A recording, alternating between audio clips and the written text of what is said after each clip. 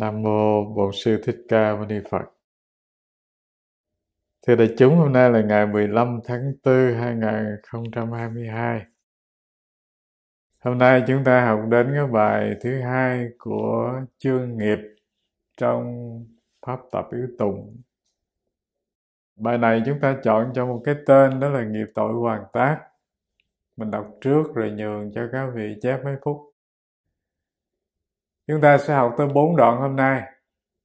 Đoạn thứ nhất: người kinh sợ nỗi khổ, không gây khổ cho người, không làm các việc ác, luôn sợ ác hạnh sinh. Đoạn thứ hai: người rất mực làm ác, còn dạy người ác hạnh, không thể thoát quả khổ, trốn chạy có được đâu. Đoạn thứ ba: không trên trời dưới biển, không giữa núi hang sâu, không nơi nào giữa đời thoát nghiệp ác đã tạo. Đoạn thứ tư: chúng sinh bị khổ não, không ngoài già bệnh chết, bậc trí giả tu tập vượt tội khổ buộc ràng. Đây là 4 đoạn. Tất nhiên chúng ta có một đại ý, nhưng mà mình thấy cái bản hơi chặt rồi, cho nên chưa có chép đại ý cho các vị. Trước mắt thì các vị có thể nhìn vào bản, các vị chép bài học hôm nay. Dành cho đại chúng 3 phút. Thưa đại chúng, là cái bài học hôm nay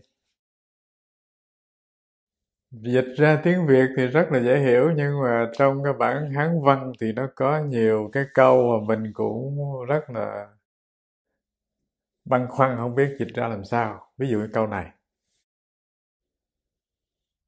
Trong bản văn chữ Hán thì cái câu này nó hàm nghĩa là niệm tầm sinh biến hối. Niệm tầm sinh biến hối. Và mình tra từ điển thì đố mà dịch được. Thế rồi phải đối chiếu lại với một cái văn bản gọi là kinh xuất diệu kinh. Cái văn bản xuất diệu kinh thì giải thích rằng là dù ở nơi nhàn tĩnh hay ở chốn ồn ào, người thực sự biết tu tập thì tâm họ luôn gắn chặt với chánh pháp hành trì. Họ luôn quán chiếu về vô thường vô ngã, và họ luôn kinh sợ nỗi khổ. Do vậy cho nên không tự mình làm khổ, tức là không tự mình làm cho những cái tâm hành xấu ác sinh khởi, và cũng không muốn vung phải điều đó vào người. Do vậy cho nên cái câu này nó giúp cho chúng ta lý giải được đoạn thứ nhất.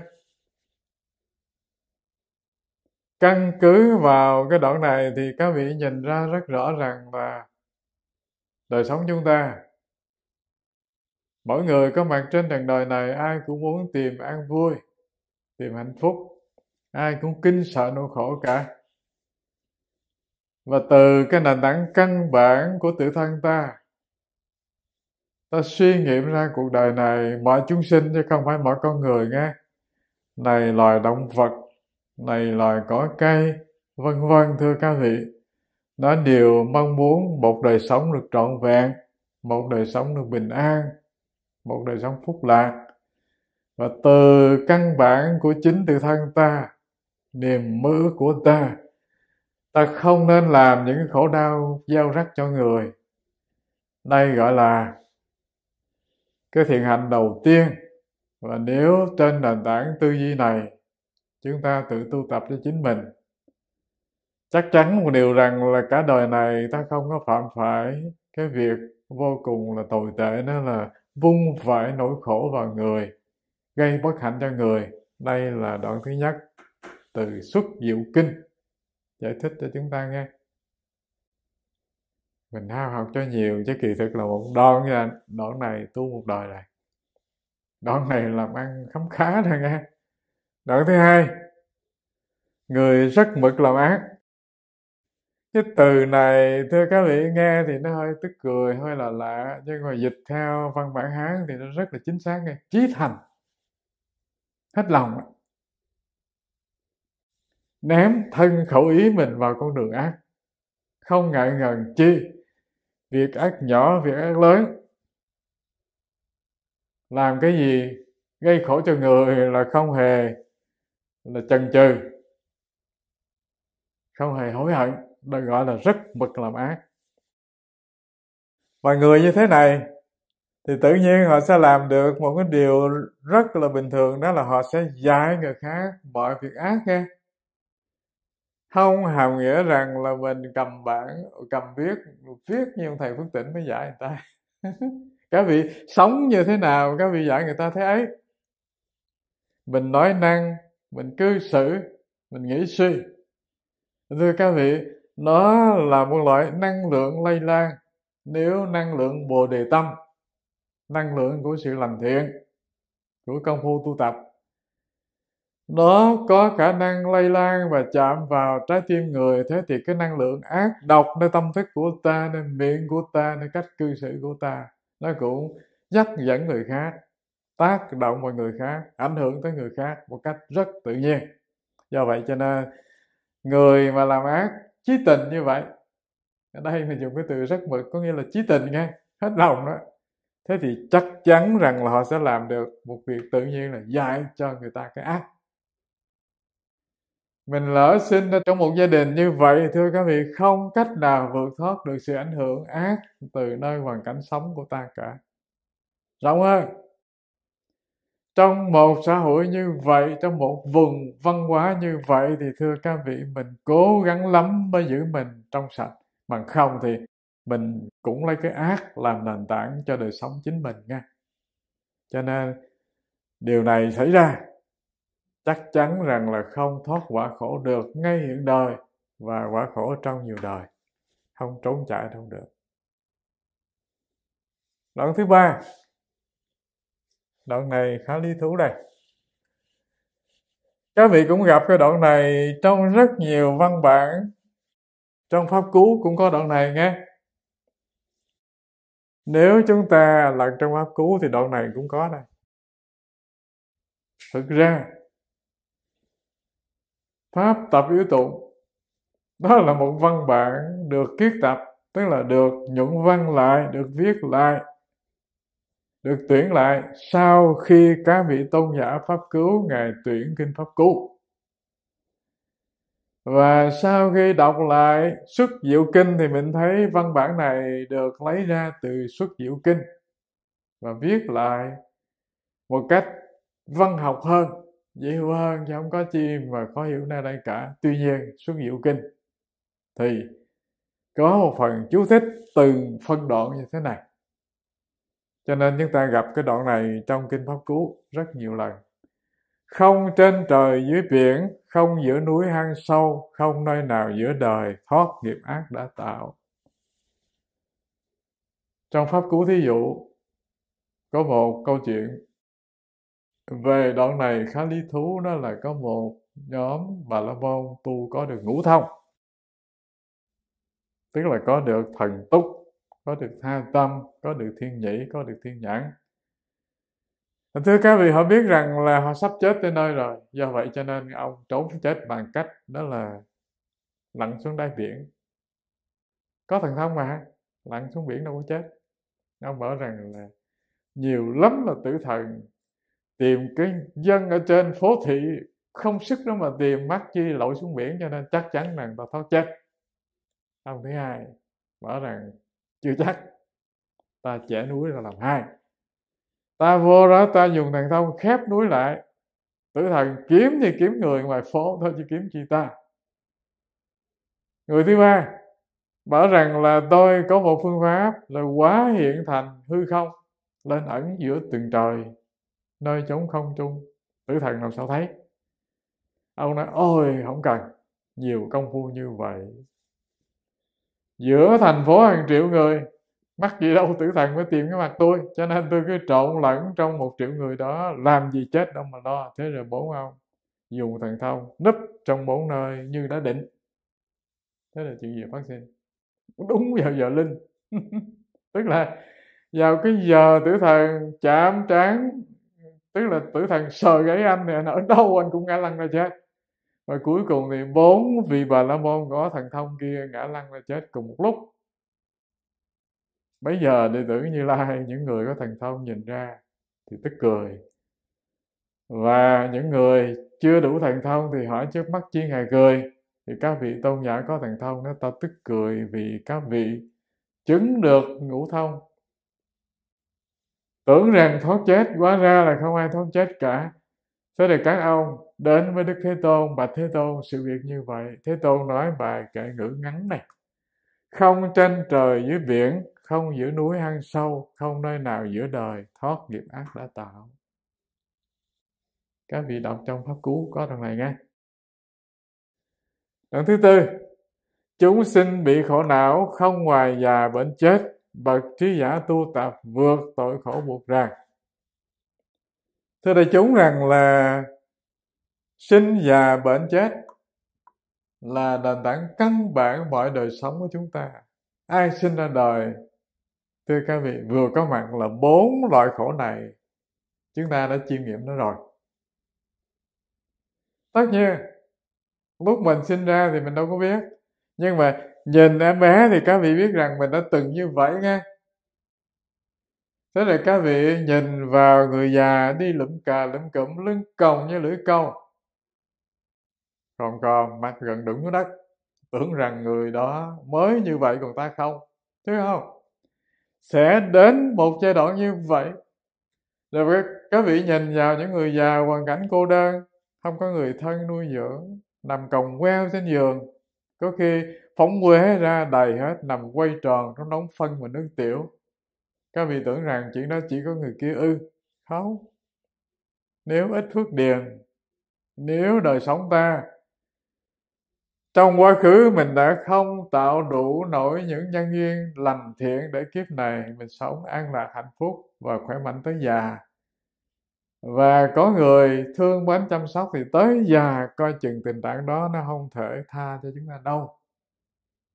Và cái bệnh thì ai cũng thấy, người thân ta, bố mẹ ta, ông bà ta, bạn bè ta, thưa các vị, đã từng có người bị bệnh, đã từng nằm trong bệnh viện, đã từng chết còng queo trong những ngày tháng dịch bệnh đi ngang qua.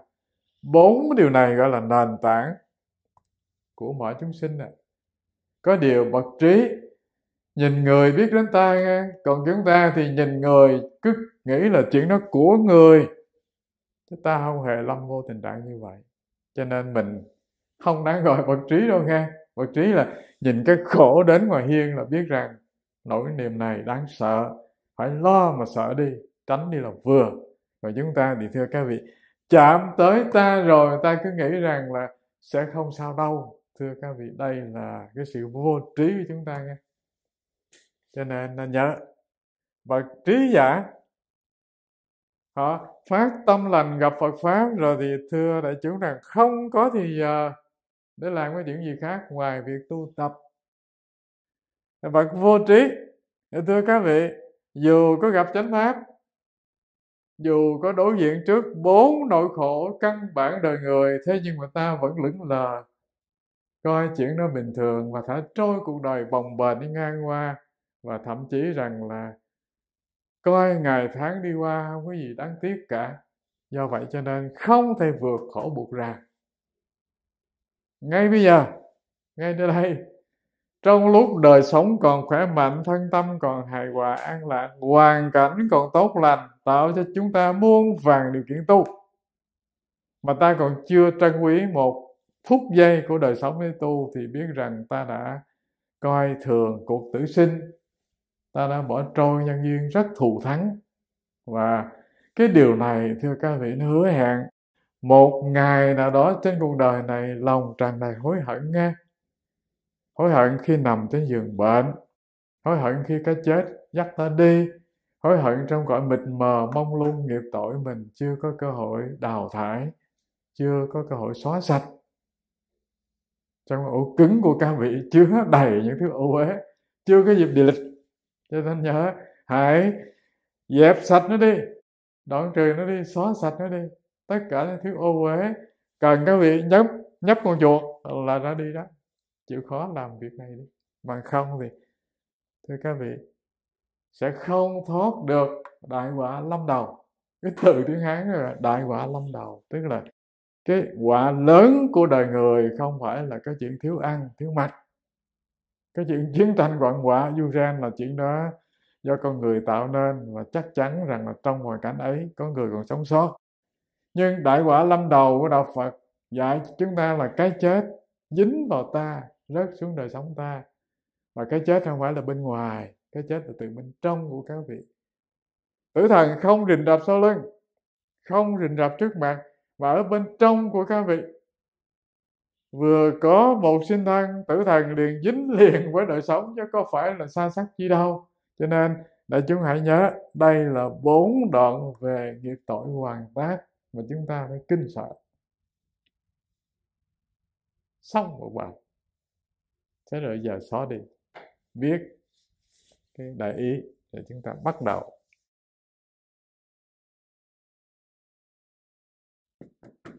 Đại ý: ta không thể trốn chạy mọi ác nghiệp đã gây.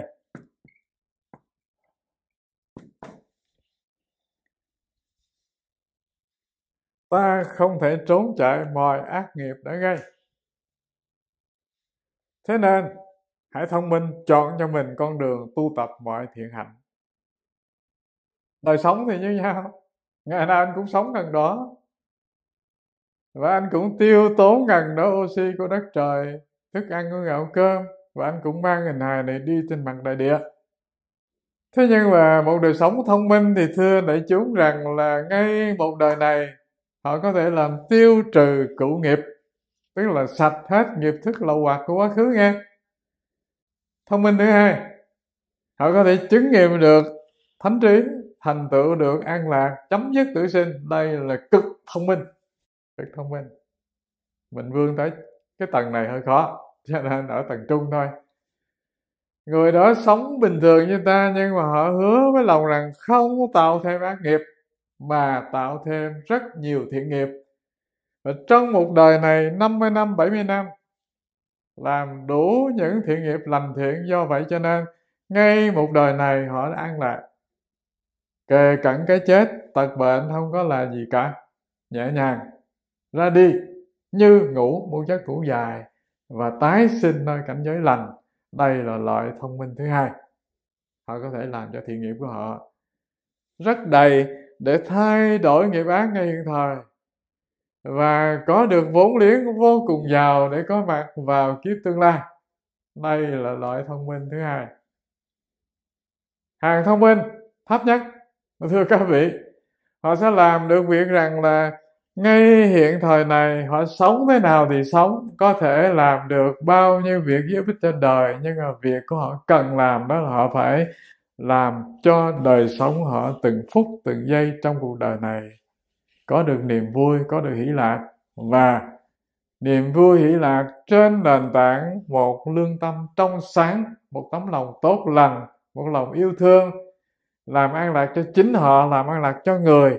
Có thể phước điền không giàu, có thể không làm nhiều lắm, thế nhưng mà đời sống họ không có làm cho lỗ vốn ngay đời này, không mất một kiếp, và kiếp tương lai sinh ra trong điều kiện thuận lợi như kiếp này họ đã sinh ra.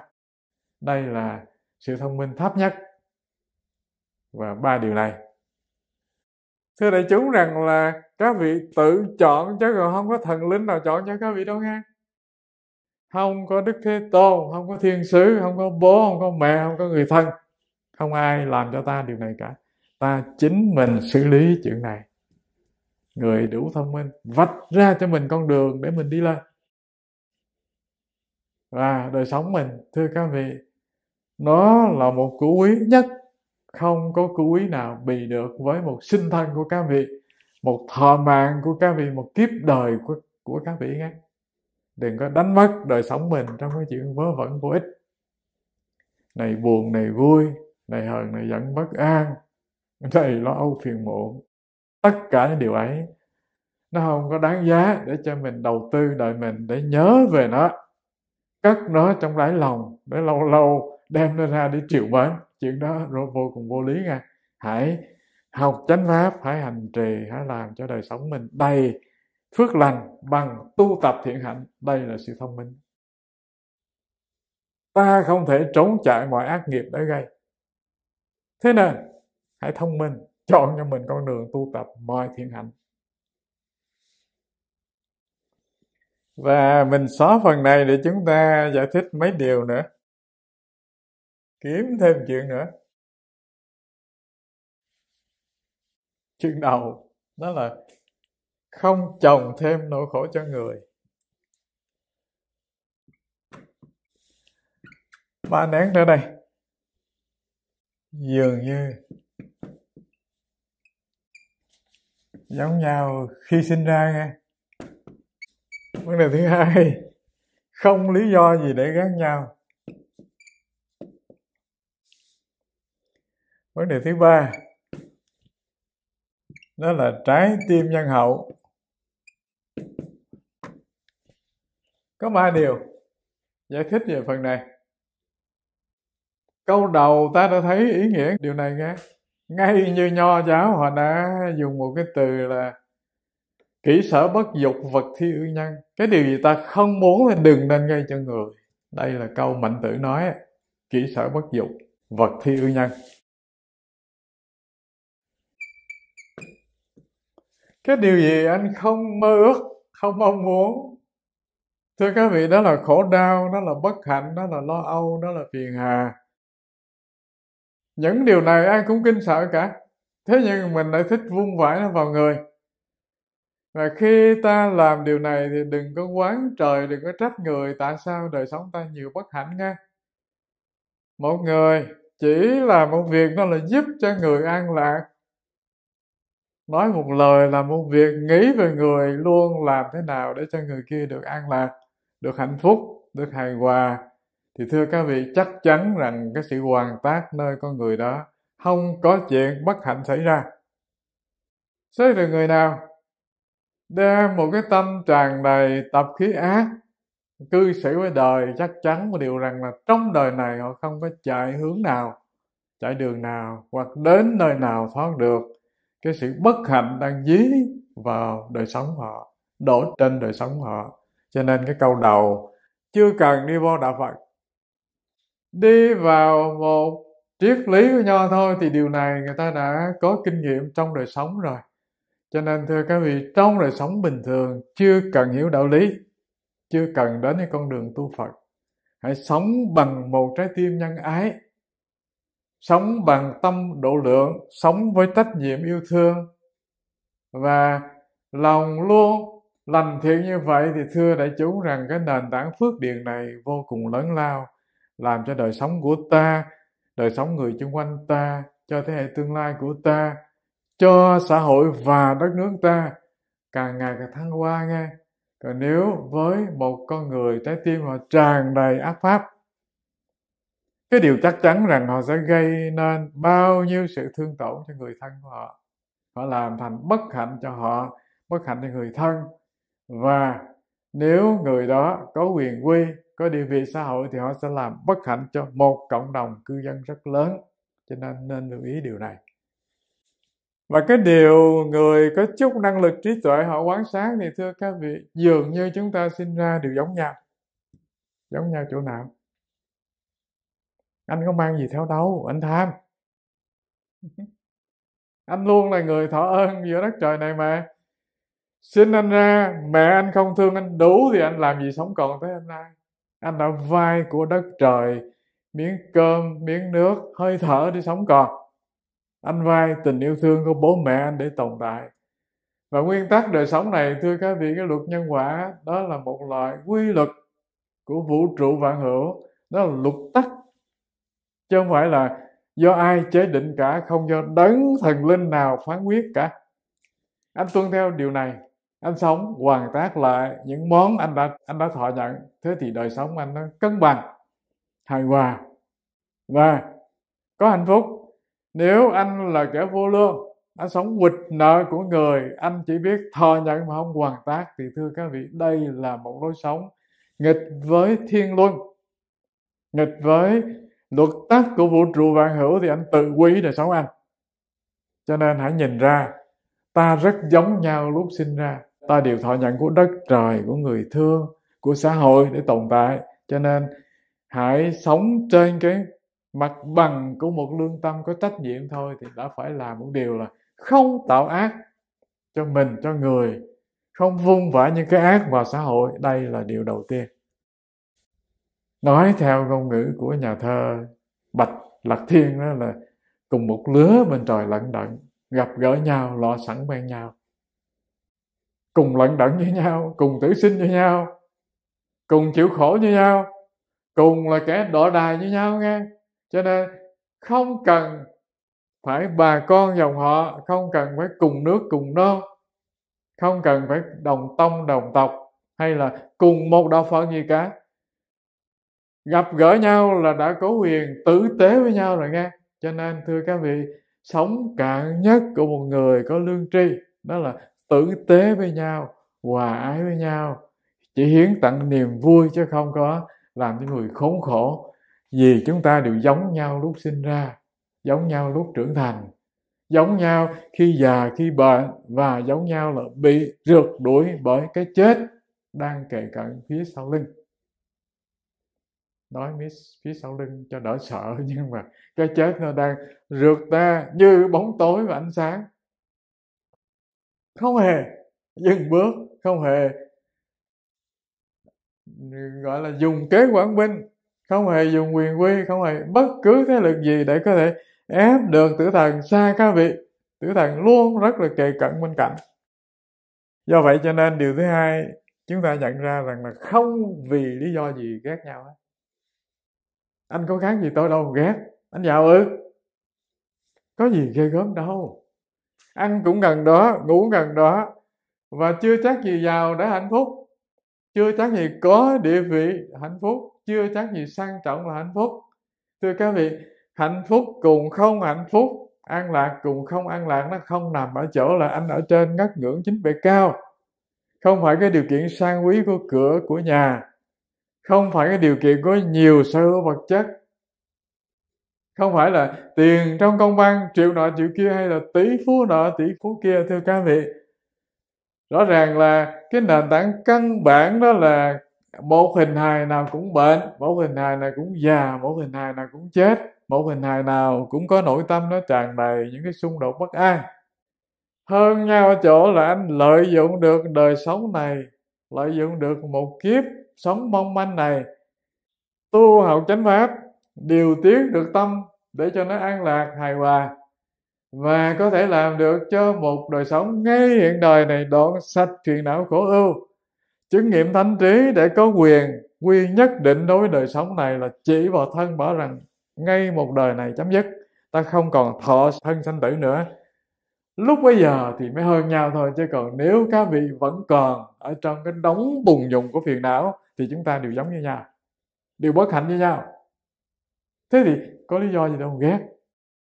Hai kẻ ở trong tù đều bị kêu án tử hình như nhau, và cái án tử hình nó rớt xuống bất cứ lúc nào, không phải là 5 năm 10 năm gì cả. Nó thì nó lôi người ta, nó chém đó. Thế thì có lý do gì anh ghét người ta? Càng không có lý do gì để người ta ghét anh, tại vì chúng ta đều là thân phận tử tù như nhau nghe. Cho nên không có lý do gì để ghét nhau là như vậy. Tột cùng của ý niệm này đưa đến cái suy tư về vấn đề này, để cho chúng ta thấy rằng cái tâm từ bi là một loại tâm hành dễ phát sinh vô cùng nơi đời sống chúng ta, chứ không có căn. Điều này đúng hay sai? Không phải lý luận gì đâu nghe. Cái tên tử tù thì nó có án 5 năm 3 năm rồi, các vị cũng là tên tử tù, nhưng mà có án là 5 năm 10 năm gì không? Không. Có thể chút xíu nữa đó, cũng có thể 10 năm nữa, cũng có thể 30 năm nữa, không ai biết được. Và cái khốn khổ nhất là các vị biết rằng là khi ta bị giam vô tù kết án trọng tội sẽ bị xử chém mà không cho ta ngày tháng, thì có gì khổ hơn? Khổ nhất trần đời nhé, không biết cái chết lúc nào. Và do vậy cho nên những tên tử tù mà nó không có trí tuệ, hay nói cách khác là nó hơi ngu á, thì nó giành nhau cái ăn, giành nhau cái mặt, nó đầy sự ganh tị, nó nhỏ nhoi. Vì nó nghĩ rằng cái chỗ này là chỗ an thân lập mạng, là chỗ này tôi sống hoài nè. Thế rồi tên tử tù mà nó thông minh thì nó nghĩ rằng chuyện này có đáng gì đâu. Tại vì chúng ta đều sẽ đưa đầu vào mái chém một sớm nào đó, không biết. Mắc gì đâu mà dành những chuyện nhỏ nhoi. Cho nên thưa các vị, cũng trong hoàn cảnh đời sống con người, nhưng có những con người đủ thông minh bỏ hết đi những việc buồn phiền, còn những con người mà không có khả năng bỏ đi những cái lụng vụng của buồn, của giận, của ghét, của thương, của tâm ganh tị nhỏ nhoi, thì biết rằng là ta rất vụng về nghe, không đủ trí. Cho nên mình làm hại đời mình hủy hoại đời mình. Chuyện này đâu do thần linh sai biểu, đâu do bố mẹ xúi ta, đâu do người thân bài đặt để ta làm điều này đâu, mà chính ta có quyền quy nhất định đối với cái đầu này, đối với hình hài này, đối với khả năng nói năng này, và ta không chịu làm đó thôi nha. Điều thứ ba, nên nhớ rằng một trái tim nhân hậu, thưa các vị, ở cấp độ nào các vị cũng được hồi báo cả. Cấp độ nhỏ nhất, trái tim nhân hậu đối với cỏ, với cây, với thú rừng, đối với chim trời cá nước, thì các vị cũng được sự hồi báo. Trái tim nhân hậu này có mặt trong đời sống tự thân của các vị. Các vị yêu thương trái tim của mình, yêu thương thân phận của các vị, thì các vị không nỡ hành hạ nó để cho nó tức tuổi, nó khổ đau. Đây là nhân hậu của chính mình nghe. Mình biết rằng những nỗi u sầu buồn thảm, những cái tiếc nuối của tiền đã mất, những lo lắng bất an, những trằn trọc mất ngủ, thưa các vị, hoặc là những căm hận thù hằn đối với người, có làm khổ ai đâu, nhưng mà đầu tiên nó làm khổ ta trước. Khi mình hiểu điều này rồi thì mình tự nhiên, thưa các vị, mình thư giãn, mình lỏng ra, nhẹ ra, buông xuống những cái điều vô lý. Thế thì các vị đã có trái tim nhân hậu của chính mình rồi, có lòng thương chính mình rồi. Đôi khi mở miệng ra mình nói yêu thương thiên hạ, nhưng mà với mình thì mình lại không có thể thương mình là sao? Tôi thương anh lắm, tôi có thể chết vì anh. Tôi thương em lắm, tôi có thể hy sinh vì anh, vì em. Thế nhưng mà thưa các vị, với chính mình không cho mình một cái sự thư giãn nhất định, mình không làm cho cái đầu mình đó trống đi những cái u uẩn, những cái buồn phiền, những cái bực mình, khó chịu, bất an. Thế thì các vị có thương các vị đâu mà bảo rằng tôi thương người kia. Ta còn chưa biết thương mình thì nói chi đến chuyện thương người kia. Nếu nói như vậy quả ra là mình nói đùa cho vui thôi nghe, còn chưa thể làm được. Cho nên nhiều tầng nhân hậu được sử dụng nơi đây. Một là anh hãy làm cho trái tim anh tràn đầy yêu thương nhân hậu, anh hãy biết tha thứ anh, bao dung anh. Hãy làm cho những cái ưu tư, căng thẳng, phiền muộn, bất an vơi nhẹ, lỏng và ra đi. Làm cho những nỗi niềm bất hạnh trong tim anh nó biến mất hư vô. Thì đây là sự nhân hậu đầu tiên anh cần làm nhất. Cái đó bằng năng lực tu tập, rải tâm từ, rải lòng yêu thương đến với những loài vật gần gũi ta nhất, và đối với mọi thứ mà ta sử dụng trên cuộc đời. Sau đó mới đến con người gần ta nhất, đó là người thân của ta, vợ ta, chồng ta, con ta, bố ta, mẹ ta. Và khi có sự thực tập từ căn bản, đó là từ nền tảng tự thân rồi, thì các vị mới có khả năng làm được điều này đối với ngoại thân nha. Nội thân còn chưa làm được thì đừng nói chi đến chuyện ngoại thân. Mình đối với những đồ vật mình sử dụng nó, thưa các vị, nó cũng đòi hỏi sự nhân hậu nhất định chứ, đơn giản đâu. Tức là sự yêu thương này nó không hề là một loại xa xỉ phẩm đối với tất cả những cái điều các vị tiếp xúc, những món các vị tiếp xúc từng ngày nhé. Này cái bát ăn cơm, này quyển vở các vị đang viết, này cái máy các vị đang sử dụng, thưa các vị, mọi thứ nếu chúng ta đặt nó là một loại vật vô tri thì nó là vô tri đó. Thế nhưng các vị nói, các vị coi nó là thứ có linh hồn thì nó là thứ có linh hồn đó. Tại vì nó cất chứa năng lượng của ta. Các vị yêu thương trìu mến đối với mọi thứ thì thưa các vị, cái món quà là khi các vị sử dụng nó, các vị thấy lòng trần này cái niềm an vui, hân thưởng nó một cách rất tự nhiên thôi. Còn nếu các vị coi nó là cái đồ bỏ đi thì thưa các vị, cầm tới hoặc sử dụng tới là mình phiền hà bực bội. Cho nên cái món quà của sự hồi báo đó không phải là cái chuyện là người ta cho mình, mà hồi báo đó được đánh giá rằng nó có mặt nơi trái tim của các vị, sự yêu thương của các vị có mặt, thì thưa các vị, cái sự ngọt ngào nó có mặt trong đời sống này, trong từng phút giây, chứ không phải là cái chuyện đó xảy ra do ai ban tặng đâu nghe.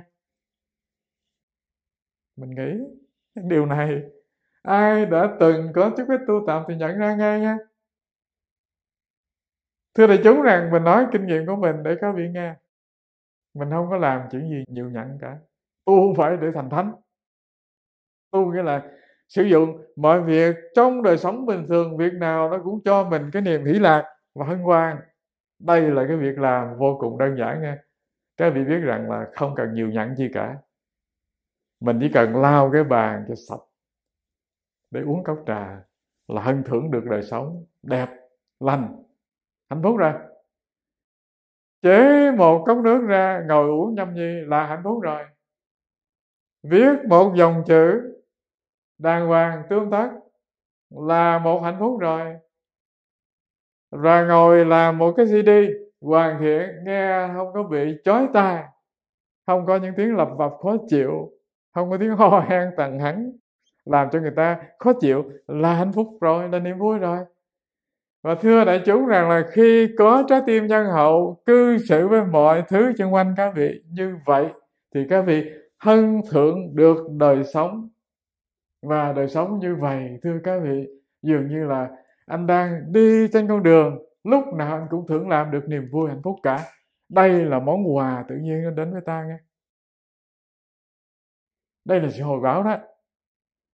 Hồi báo dễ hiểu hơn, rộng hơn, có cảm xúc nhiều hơn.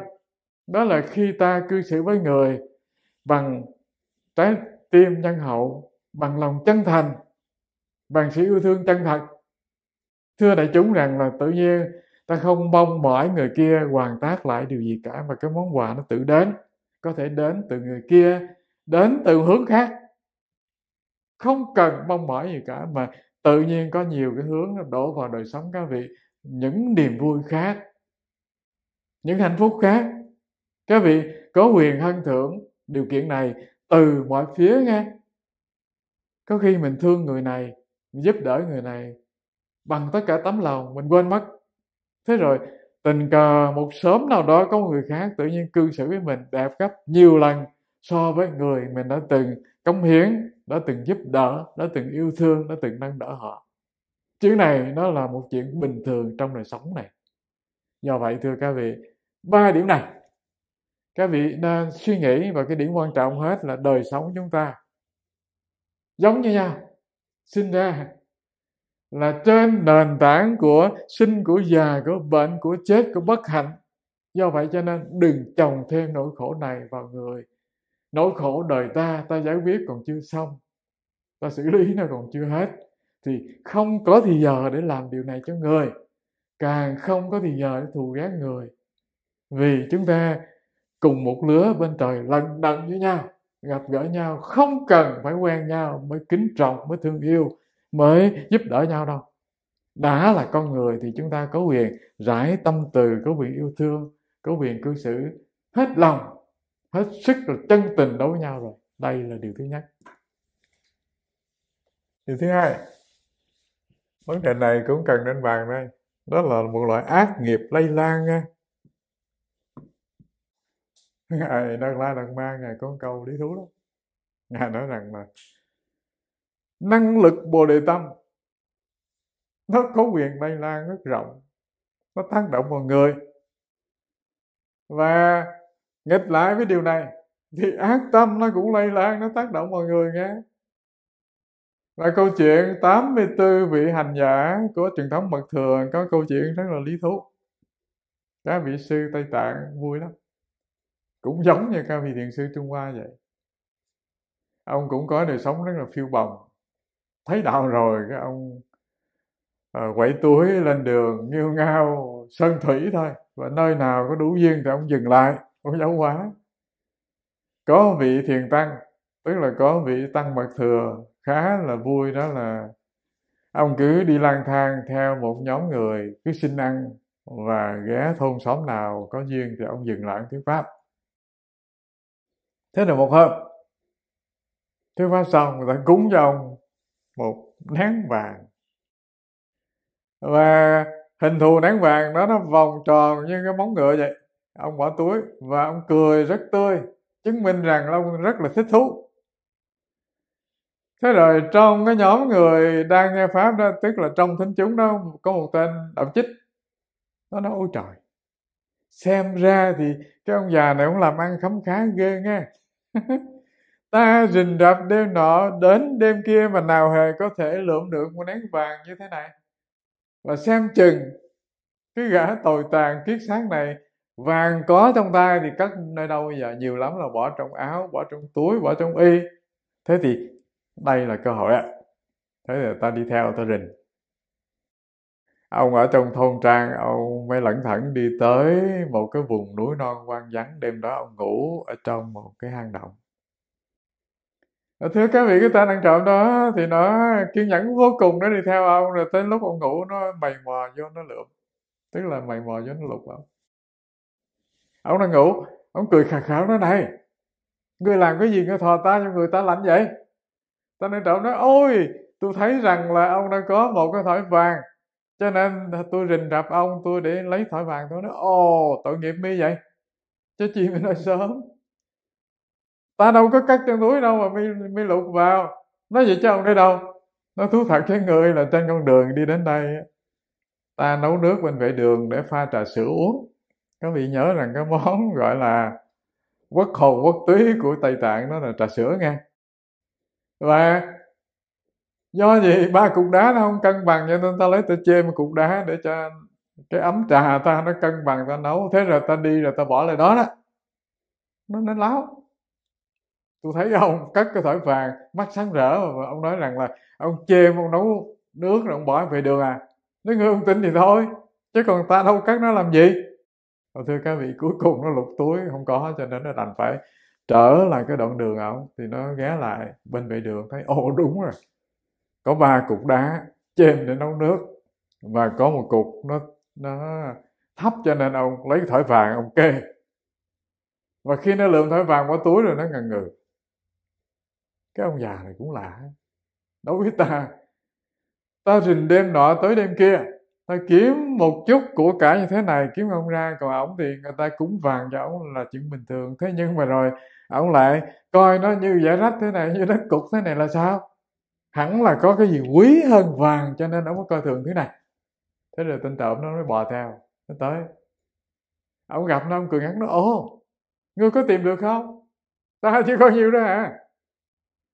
Ta giảng pháp mấy hội trường đó nhưng mà chưa ai cúng hết, ngươi hãy tìm cho nó cho kỹ. Nó dạ không, tôi tìm gặp rồi. Ủa, gặp rồi sao mới tìm ta làm gì?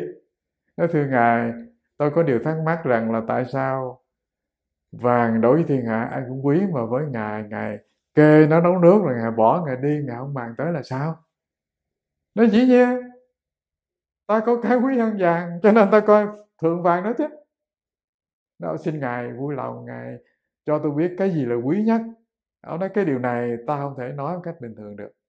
Ngươi có khả năng theo ta, sống như ta, ăn như ta, và ngao du như ta, tức là sống lang thang lướt thướt đầu đường phố chợ và ăn xin như ta được, người ta dạy cho một phương pháp vô cùng quý để ngươi có thể thấy rằng là vàng không nghĩa lý gì cả. Nó ngần ngừ thôi, nó nghĩ rằng là có lẽ cái món ổng nó quý hơn vàng, cho nên mà thử coi. Dù sao thì cái kiếp ăn trộm thì nó cũng khổ rồi. Bây giờ làm nhà sư xin ăn theo hầu ổng thì có gì khổ hơn đâu. Thôi được, đi theo. Và thưa các vị, thế rồi nó đi theo. Và mất 12 năm ông mới dạy cho nó một phương pháp hành trì để nó nếm được hương vị chánh pháp nghe. Để nó biết rằng là ngoài cái thứ như của cải bạc vàng, tài sản điện viên ngoại vi đó, còn cái quý hơn nữa đó là hình hài. Ngoài cái quý của hình hài đời sống, nó còn cái quý hơn nữa, đó là chạm tay vào được cái con người không sinh không diệt bên trong hình hài này. nắm được bản mệnh như vậy, vượt thoát khổ sinh tử luân hồi mới là của quý. Đây là câu chuyện rất là lý thú. Cho nên thưa các vị, nhân cái chuyện Ngài Đạt Lai Lạt Ma, Ngài nói rằng là tâm Bồ Đề nó có năng lực lây lan, và ác nghiệp nó cũng có sức mạnh lây lan như vậy. Chúng ta dẫn là chuyện này để thưa nhau rằng, thưa các vị, khi nội lực tu thực sự có mặt thì không cần làm gì nhiều đâu nghe. Tự bản chất của năng lực tu và cái công phu hành trì của các vị nó tự làm cho xói mòn mọi ác nghiệp tâm thức của các vị. Giản dị nhất, dễ hiểu nhất là khi ta tu học, ta tư duy, ta đi vào công trình tu tập chánh pháp thì các vị thấy lần lần tâm mình nó đổi hướng mà nào không hay.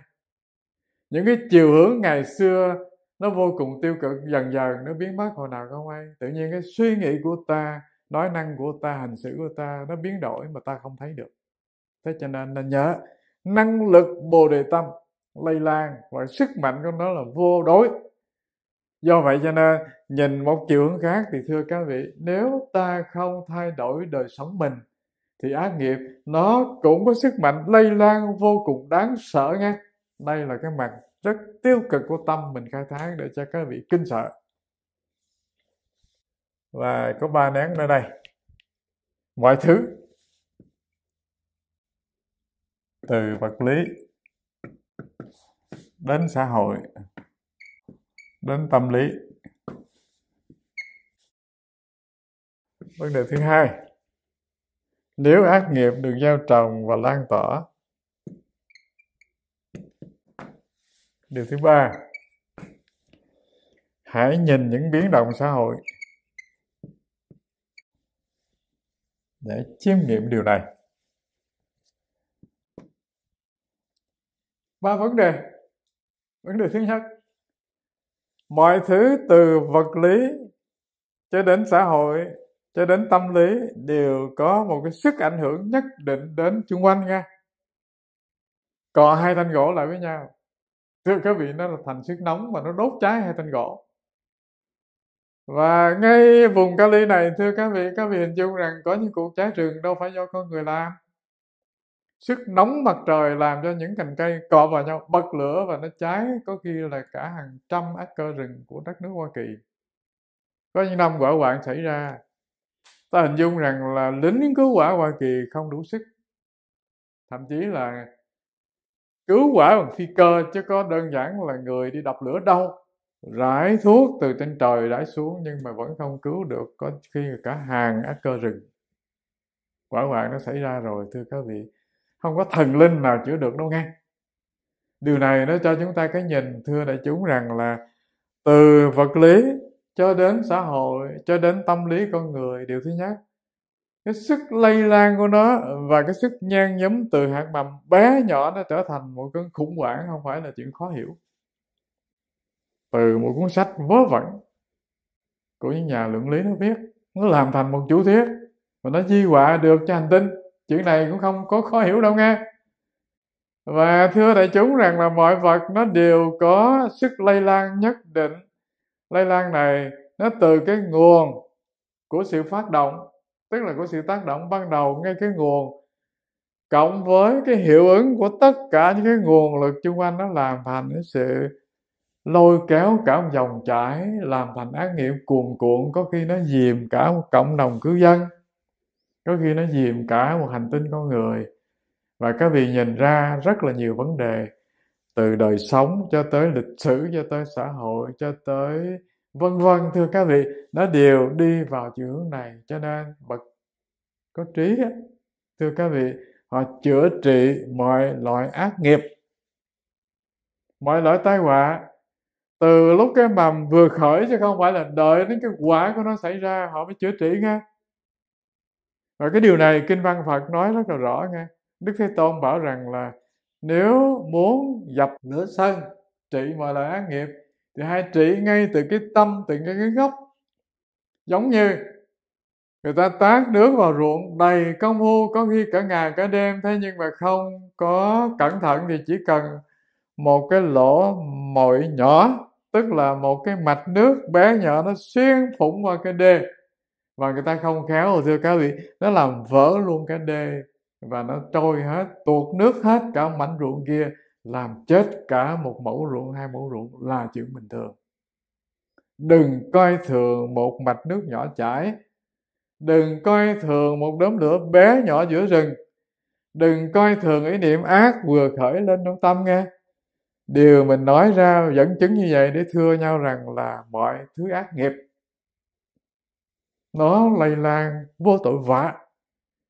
Và sự lây lan của nó không phải là ban đầu nó có sức mạnh như vậy, mà lây lan nó ban đầu từ hạt mầm rất nhỏ, nơi khởi ý của các vị, thì nó làm thành tác hại cho tự thân ta, cho gia đình ta, cho xã hội ta, cho cộng đồng loài người của ta, cho hành tinh của ta luôn.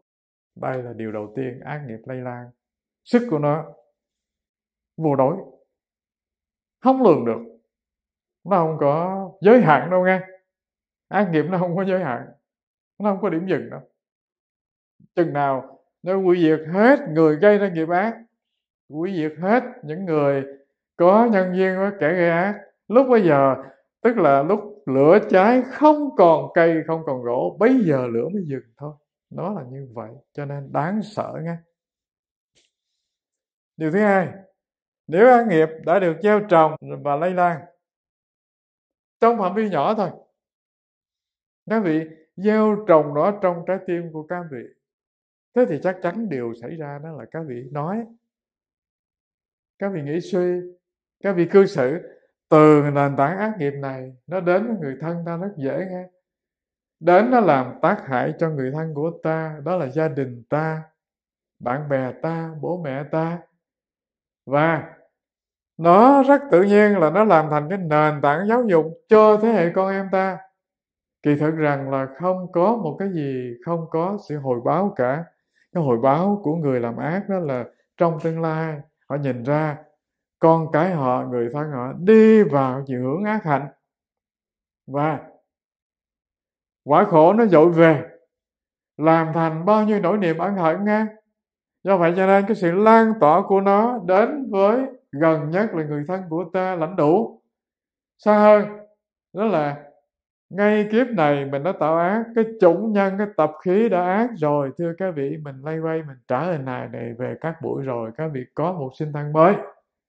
Thì với cái điều kiện là tâm mình chứa đầy những ô uế như vậy, ác độc như vậy, mình chọn một cái môi trường, đó là môi trường đời sống mình biểu hiện, đó là nơi vùng đất phải chém, phải giết, phải đấu tranh, phải giành giật để sống còn, và phải có điều kiện để mình vung vãi cái ác. Điều thứ hai nữa là tự bản thân ta, thưa các vị, một người ác thì thế nào họ cũng thọ nhận một hình hài nó tương ứng với nghiệp ác của họ nghe. Muốn đẹp ư? Không phải dễ. Tại lòng của mình nó tràn đầy phẫn nộ, căm thù, giận dữ, thì mặt mình không thể khác được cái trạng thái tâm đang giận, đang hận, đang cuồng nộ, đang sân si. Do vậy lây lan này nó nhiều mặt. Thứ nhất đó là chiều rộng, thứ hai chiều đứng nghe. Chiều đứng nghe là ngay đời này thế hệ con em ta, và ngay đời này của ta, và trong tương lai nhiều kiếp sinh ra.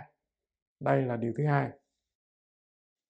Điều thứ ba, các vị nhìn vào những biến động lịch sử hiện tại, những chiến tranh hoạn họa xảy ra trên hành tinh con người, và những đau thương con người đang gánh chịu, thưa các vị, nó đều có cái nền tảng từ ác nghiệp lây lan cả.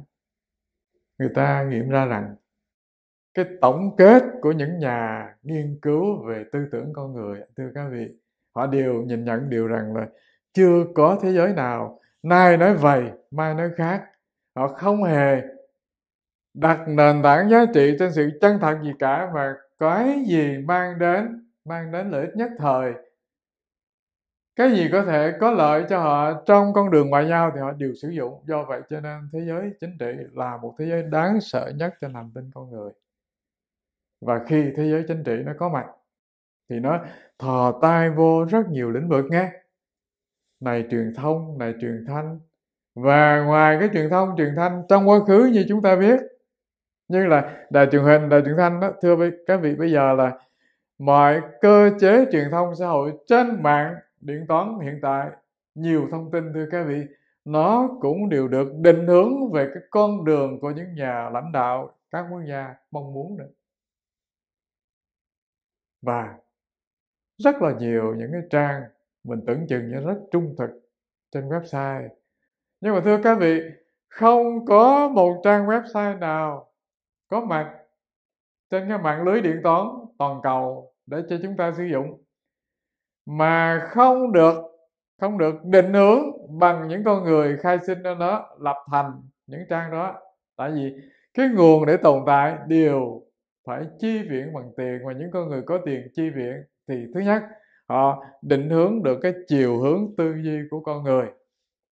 Điều thứ hai, mang đến cái gì lợi ích nhất định cho họ. Do vậy cho nên các vị nên nhớ rằng là đừng bao giờ tin tất cả các mạng truyền thông của xã hội hiện tại.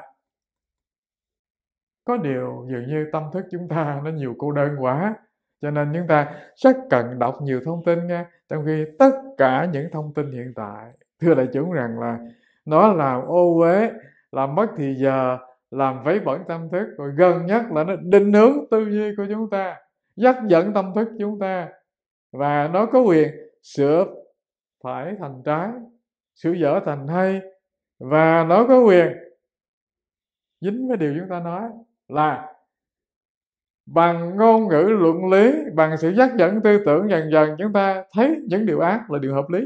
Cho nên nhớ, cái sự lây lan này nó không phải lây lan trong cái lĩnh vực đời thường bằng mắt ta trông thấy, mà lây lan đến, nó làm thành luôn cái sự biến động xã hội, và nó định hướng luôn cho những cái vấn đề. Thay vì trong quá khứ thì người ta định nghĩa đây là một vấn đề tội phạm của nhân loại, thế nhưng mà dần dần nó dắt dẫn tâm thức ta, nó thấy dường như không phải là tội phạm, ta có quyền chấp nhận nó, và ta có quyền bênh vực những kẻ tàn ác nhất trong lịch sử loài người. Thưa các vị, điều này hẳn nhiên thôi.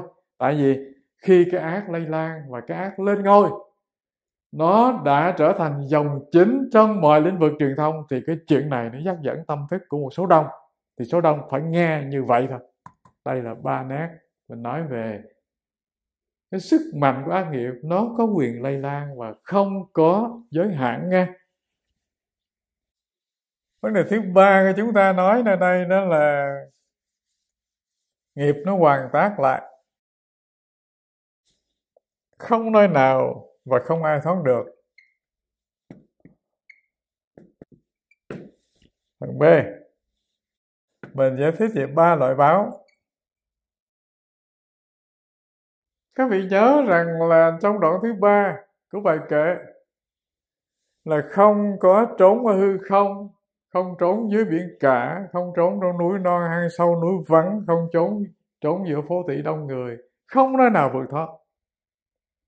4 câu này, thưa các vị, nếu lật vào kinh Pháp Cú thì có một đoạn, hoặc là kinh Xuất Diệu thì có đoạn rằng là lúc Tỳ Lưu Ly Vương dẫn quân đi đánh Ca Tỳ La Vệ, Thế Tôn xuất hiện ngay trên con đường của Tỳ Lưu Ly Vương đi đó, chặn đầu lại. Và Ngài giải thích rằng là cái nền tảng con người đó là thân tộc. Từ thân tộc anh có thể là một cành cây, một chiếc lá xinh tươi đẹp đẽ, thế rồi anh hủy diệt thân tộc, hàm nghĩa rằng anh đốn cái gốc rễ để cái sinh lực không còn, tự anh cũng chết. Cái tầng này nhiều nghĩa nha. Thưa các vị, hàm nghĩa cạn đó là như điều Thế Tôn nói, hàm nghĩa thâm sâu hơn đó là ngay nơi cái việc trả thù của anh đó, anh đã làm một việc vô cùng là vụng về. Đó là anh làm cho tâm của anh nó tràn đầy ác pháp. Rồi khi ác pháp nó đầy nơi tâm anh rồi thì cái chất liệu yêu thương, chất liệu từ bi, chất liệu ngọt ngào, chất liệu làm cho đời sống sinh động hạnh phúc tự nhiên nó bị biến mất. Đây là khả năng mình triệt tiêu cái nguồn sinh lực chính mình nghe. Ác pháp sinh ra trong ta thì cái điềm triệu bất tường đó là nó làm cho tâm ta, thưa các vị, nó khô cạn về năng lượng yêu thương của đời sống. Và câu chuyện đó là Lưu Ly Vương giết sạch dòng họ Thích nghe. Và Thế Tôn sau đó thì dạy các thầy tỳ kheo rằng ác nghiệp này do dòng họ Thích đã gây trong quá khứ, cho nên dù trốn hư không, dù trốn núi vắng, dù trốn hang sâu không thể thoát được, là như vậy. Do vậy không trốn nơi nào. Đây là nghĩa thứ nhất nha. Nghĩa thứ hai, không người nào thoát được, dù người đó là hoàng đế, thậm chí Thế Tôn. Thưa các vị, vào ngày Tỳ Lưu Ly Vương giết chồng họ Thích thì Ngài đau đầu 3 ngày. Ngài bảo rằng đây là ác nghiệp trong quá khứ. Dù rằng ta không tham gia vào cái chuyện sát sinh hại mạng, nhưng mà ngày đó ta cũng đùa cợt, ta lấy cây gậy ta gõ vào đầu con đại ngư, đại kình ngư trôi dạt vào biển lớn. Do vậy cho nên ác nghiệp này ta phải trả 3 ngày. Dù bậc thánh La Hán vẫn phải trả nghiệp khi còn sinh thân nha. Dù Đức Thế Tôn chứng quả chánh giác, an trú trong niết bàn, nhưng mà sinh thân của Ngài vẫn phải hoàn tác nghiệp đã gây trong quá khứ. Thế thì thưa đại chúng rằng là không một người nào thoát được là như vậy. Dễ hiểu nhất. Sinh thân này, dù rằng anh có chứng quả giác ngộ, anh có thể là một thiền sư đến đi tự tại, nhưng mà còn một sinh thân thì nhức đầu, đau bụng, đau răng, đau bao tử, vân vân. Nó xảy ra thì anh vẫn đau chứ. Anh không đau à? Không. Đau là chuyện bình thường thân sinh lý. Khi có thân vật lý này thì chỉ chung chịu như vậy. Nhưng mà tâm anh đạt được trạng thái an lạc niết bàn, tâm anh không khổ. Cho nên không khổ không hàm nghĩa rằng là thân không khổ. Không khổ nó hàm nghĩa rằng là tâm đạt trạng thái an lạc. Cho nên đối với thân, ta quan sát được cái khổ thọ đến với thân thôi. Ta không có phải quằn quại vì thấy ta đang đau, mà ta làm được việc cực thông minh, đó là thấy thân đang đau. Mà cái con người quan sát thân đau thì con người nó đâu có đau đâu. Giống như dễ hiểu nhất, anh đang đau, tôi thấy anh đang đau, tôi có đau không vậy? Tôi làm bộ nhăn mặt để cảm thông nỗi đau, chứ tôi đâu có đau đâu. Tôi thấy anh khổ vì mất người thân, anh khổ quá, anh khóc, tôi cũng buồn buồn, gọi là cảm thông nhau. Vô lý người ta khổ mình cười sao? Nhưng mà chính thực lòng tôi không có khổ. Cũng như vậy nghe. Bậc thánh La Hán chứng quả giác ngộ rồi, thưa các vị, không phải là thân không đau, không bệnh, không đói, không ốm, không lạnh, không nóng. Không, vẫn bình thường như chúng ta. Thế nhưng mà chuyện của thân là chuyện của thân, mà cái con người đó thì đang quan sát mọi xúc cảm khổ đau xảy ra nơi thân. Do vậy, câu này hàm nghĩa rằng có một sinh thân, có một thọ mạng thì có cái chu kỳ sinh già bệnh chết như bình thường. Cho nên không một nơi nào, không một ai thoát được nghiệp. Gieo nghiệp để thọ một sinh thân thì thưa các vị, chúng ta đều đồng đẳng như nhau. Đây là điều thứ nhất. Điều thứ hai, Phật học dạy rằng có 3 tầng báo nha. Một là hiện báo, 2 là sanh báo, 3 là hậu báo. Hiện báo là gì? Ngay kiếp này có thể tới già, có thể là ngay bây giờ. Ví dụ hiện báo mà dài thì thưa các vị, những ác quả các vị đã gây có khi bây giờ thì chưa tới. Do gì? Các vị có quyền á, đang là người có chức quyền quan trọng, là người lãnh đạo quốc gia, cho nên chưa hề ai đụng tới được. Thế nhưng mà rồi một hôm nào đó tự nhiên mình không còn ở trên cái địa vị chức quyền nữa thì thưa các vị, mọi tội của mình, mọi sự tham nhũng của mình nó liền bươi ra. Nó đâu tha đâu, nó đánh, nó phá, nó viết sách, viết vở. Và thưa các vị, thậm chí mình chết thì cứ chết, nhưng mà nó bươi ra hết những cái lỗi lầm của mình đã có mặt trong đương thời. Ngay đời này nhận ra điều này, gọi là hiện báo. Sanh báo là chi? Cưu mang cái nghiệp này trong kiếp tương lai. Do vậy cho nên thưa các vị, có những người ngay hiện thời này chúng ta thấy họ dửng dưng, họ đi ngang qua trần đời này, họ tạo bao nhiêu ác nghiệp, nhưng mà dường như họ chưa có điều gì xảy ra, gọi rằng là ác nghiệp tới họ. Nhưng đừng tưởng rằng trốn được, thưa không. Có khi ngay hiện đời này họ đã nếm cái khổ của ác nghiệp nó đến với họ, nhưng mà ta có thấy đâu. Những đêm dài quằn quại trong sợ, những nỗi bất an từng ngày, và con cháu họ lâm vô tình trạng vô cùng tồi tệ, phá nát đời sống yên bình hạnh phúc của chính bản thân họ. nhìn thì thấy là nhà sang cửa đẹp, thấy biệt điện huy hoàng, đâu ai biết rằng nỗi khổ đang tràn ngập trên đời sống con người kia. Cho nên thưa các vị, hai điều này tùy vào năng lực trí tuệ của ta ở mức độ nào, ta nhận diện rằng là những loại ác quả ấy nó đã đến, hoặc là ngay bây giờ, hoặc là trong lúc tuổi già, chưa cần đợi tới trong tương lai sinh ra mới đón nhận quả báo ác. Thế rồi cái chuyện phải xảy ra là cưu mang như thế nào nơi tâm thức, thì quả báo ác ấy nó đeo theo anh, chưa bao giờ buông. Gọi là sinh báo, hậu báo là chi? 500 kiếp sau vẫn còn quả báo đến với họ nghe, gọi là hậu báo là như vậy. Cho vậy cho nên Đạo Phật nhìn rằng ba loại báo này, phi thánh nhân có đời sống thông tuệ, thì hàng phàm phu vọng thức và vô minh, thưa các vị, không nhìn ra cho nên không sợ cái nhân ác, mà cứ tha hồ tạo ác, tới lúc quả ác đến rồi họ mới kinh sợ. Do vậy cho nên có một câu rằng là Bồ Tát thì sợ nhân, chúng sinh sợ quả, là như vậy. Gần hơn, hàng trí giả sợ làm cái nhân ác, tại nhân thì sẽ có quả. Còn hàng phàm phu chỉ sợ quả ác, không sợ nhân. Nhân thì tha hồ gieo, gây khổ đau, gây phiền muộn và ác hiểm cho người, không ngán gì cả. Tới chừng quả ác đến với mình, chứ lúc bây giờ mới kêu trời kêu đất, lúc bây giờ mới cầu khẩn năm non bảy núi giúp tôi để thoát nạn. Thưa các vị, lúc bây giờ không thể ai giúp được đâu nghe.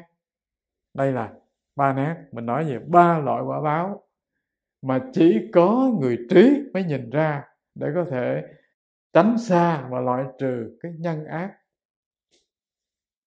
Điều cuối cùng, tu tập vượt khổ hàm nghĩa gì nữa đây? Điều thứ nhất, cái nền tảng của tu tập vượt khổ, thưa các vị, từ căn bản là từ nhận thức nha. Nếu không đủ nhận thức, thưa các vị, đặt ra câu hỏi là nếu anh không đủ nhận thức, tức là không đủ tri thức để nhìn đời sống, trải nghiệm đời sống, quan sát đời sống, để nhận ra rằng là khi đã gieo nhân ác rồi thì ác quả sẽ tới, thì điều này nó không thể giúp cho người ta đặt cái nền tảng tu tập được. Cho nên cái yêu cầu đầu tiên, muốn tu tập vượt khổ thì cái điều cần phải có đó là đủ trí tuệ nhận thức. Tại vì thiếu trí không thể làm điều này nhé. Sống buông trôi, được chăng ngay chớ, thả trôi cuộc đời bồng bềnh, ai sao mình vậy, nước lớn trôi lên, nước rộng trôi xuống. Trong một xã hội đầy ác hiểm thì ta phải ác như vậy. Cho nên cái yêu cầu đầu tiên để tu tập phải có phần này, đủ năng lực trí tuệ. Năng lực trí tuệ này nó từ khả năng tu học chánh pháp, từ khả năng thông tuệ do mình đi ngang đời sống, mình trải nghiệm đời sống, mình quan sát đời sống, mình có được cái sự hiểu biết nhất định, thông tuệ nhất định, mới đặt nền tảng cho công trình tu tập. Điều thứ hai, người ta đi vào sự thực tập, nếm được hương vị của pháp hành trì, có được niềm hỷ lạc. Thưa đại chúng rằng, khi có năng lực trí tuệ quan sát được đời sống và đưa mình vào chánh pháp để tu tập, để hành trì, thì người ta nghiệm được rằng trong quá khứ cũng con đường thế này, cũng ngôi nhà thế này, cũng đời sống thế này, nhưng mà dường như mình rất là bất an. Thế thì ngay bây giờ, khi phổ năng lực tu tập vô trong đời sống bình thường thì thấy nhà cũng vậy, con đường cũng vậy, người thân mình cũng mặt mày cao có vậy, nhưng mà lòng ta rất bình an, không có bất hạnh, không có khổ đau. Người ta chiêm nghiệm được sự hỷ lạc đến đời sống tu của người ta. Tu nó không phải là làm cho nhà rộng hơn, làm cho tiền nhiều hơn, làm cho ông chồng của mình đẹp hơn, hoặc bà vợ mình là dễ thương hơn. Không, tu nghĩa là làm cho chính bản thân anh dễ thương cái đã, làm cho trái tim anh mở rộng, làm cho lòng yêu thương anh ngặt ngào, làm cho hương hoa đời sống anh nó dâng lên, thì tất cả mọi thứ xung quanh nó liền thay đổi nghe. Cho nên nếm được niềm hỷ lạc trong công trình tu. Nó làm thành cái chất liệu để người ta rất là vững tin trên con đường tu tập. Điều thứ hai, nó làm cho cái sức đam mê tu tập càng dâng lên. Điều thứ ba, khi năng lực tu có mặt thì nó làm cho năng lực trí tuệ thăng hoa nghe. Và cái pháp hành trì, pháp tu tập thì chúng ta đã có dịp nói rất nhiều trong những buổi học. Bây giờ ở nơi đây thì mình chỉ nói về cái sự tu tập và niềm hỷ lạc của nó. Rất quan trọng làm cho niềm tin của chúng ta sinh khởi, làm cho niềm đam mê, hưng phấn chúng ta nó càng ngày càng trỗi dậy. Và sống được như thế này, thưa đại chúng, rằng là dường như một đời sống vô cùng ý nghĩa. Không có một ngày nào không thưởng thức đời sống, không phút giây nào không hân thưởng được cuộc đời. Còn nếu mình không làm được điều này, thưa các vị, ngày tháng trôi qua trong phí phạm, dường như tẻ nhạt, dường như trống trải, dường như sống nhưng mà lòng ta tràn đầy những nỗi niềm. Thế cho nên thưa đại chúng rằng là chưa nói gì vượt khổ tử sinh, hãy nói một việc rất cạn, đó là hiểu được chánh pháp, ứng dụng vào đời sống hành trì. Mỗi ngày chúng ta đều làm cho đời sống mình thăng hoa. Và khi tâm thức mình nở hoa rồi thì thưa đại chúng rằng cái việc sẽ xảy ra đó là làm cho sự bình an, hỷ lạc đến với gia đình của ta, đến với không gian ta đang sống, đến với tất cả người liên hệ với ta, và nó chảy đến tương lai của thế hệ sau ta. Và ngay bản thân ta thì thưa đại chúng rằng là sẽ tái sinh lại trong điều kiện tuyệt vời để các vị hành đạo, để các vị tu tập cho tới chứng nghiệm được thánh trí. Cái này cuối cùng cũng có một cái kết luận ở đây chứ.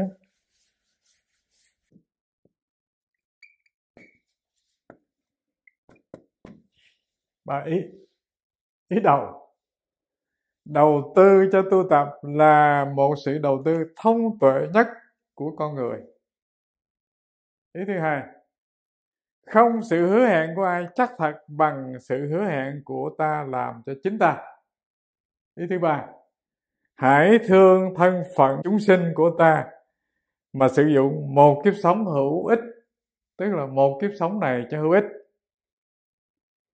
Ba điều này rất gần gũi trong đời sống chúng ta nghe. Thưa các vị, trong tất cả sự đầu tư thì còn lỗ vốn. Các vị đầu tư thứ gì cũng rủi mai, chứ không có thứ gì chắc ăn đâu nghe. Chơi cổ phiếu cũng rủi mai, đầu tư mua nhà đất gọi là kinh doanh địa ốc cũng rủi mai. Và không có gì trên đời này chắc chắn cả. Nhưng mà có một thứ rất chắc chắn là đầu tư công trình mình cho sinh hoạt tu tập, đầu tư chắc chắn nhất, không bị lỗ. Tại sao vậy? Tại vì mọi thứ đầu tư, thưa các vị, nó liền được cất chứa trong tiềm thức của các vị.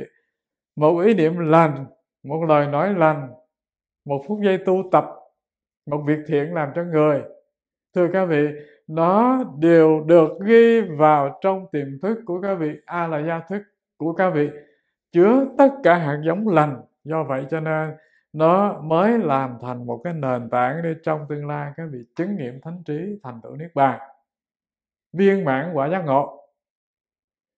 10 phương chư Như Lai, không có vị Như Lai nào không từng những bước hành trì tu tập tất cả thiện pháp như vậy mà thành tựu nghe. Cho nên một trong những điều đầu tư cần phải quan tâm và hết tình đó là đầu tư cho công trình tu tập. Điều thứ hai, không hứa hẹn của ai chắc thật. Và nói như vậy không hàm nghĩa rằng là mình nghi ngờ hết thiên hạ nghe, nhưng mà người ta có quyền đổi thay sự hứa hẹn của người ta. Ai cấm cản gì nhau. Có những hợp đồng người ta còn hủy được thay. Hủy hợp đồng có khi tốn hàng trăm triệu nọ, trăm triệu kia, hàng tỷ. Giữa quốc gia với nhau, đang uy tín của một quốc gia, đặt hàng với một quốc gia. Thế nhưng mà có những lúc người ta cảm thấy rằng là thà hủy hợp đồng, thà chịu lỗ còn hơn là mang cái của nợ nó về. Do vậy cho nên họ cùng hủy hợp đồng. Thế nhưng cái sự hứa hẹn của mình với chính mình trong công trình tu tập thì thưa các vị rất là chắc thật. Tại sao? Ta hứa chính ta làm điều này cho ta, chứ không phải là làm cho ai đâu, mà có khả năng trụ trừ, có khả năng hủy hợp đồng. Cho nên anh nên nhớ, cái điều hứa hẹn chắc thật nhất là ta hãy hứa lòng mình. Người xưa thì dùng cái từ khác nha, phát đại nguyện. Phát đại nguyện, mình dùng cái từ đây là hứa thôi, nhưng mà các vị hàm nghĩa rằng là những cái hứa hẹn bình thường thì còn du di được. Cái từ Ngài dùng đó là du di, tức là co giãn được. Nhưng mà hứa hẹn với tu tập để đối nghịch với tử sinh thì đây là một hứa hẹn chắc thực nhất và không được quyền hủy hợp đồng nghe. Điều thứ ba, thưa các vị, hãy thương thân phận chúng sinh của ta vẫn còn vô minh, vẫn còn chìm nổi, vẫn còn bị nghiệp dắt dẫn, cho nên hãy sử dụng một kiếp người cho xứng đáng. Đừng để nó trôi vào hư vô lãng phí. Xong việc, mừng quá, cũng xong. Hạnh phúc nhất. Thỉnh chuông hồi hướng chia tay.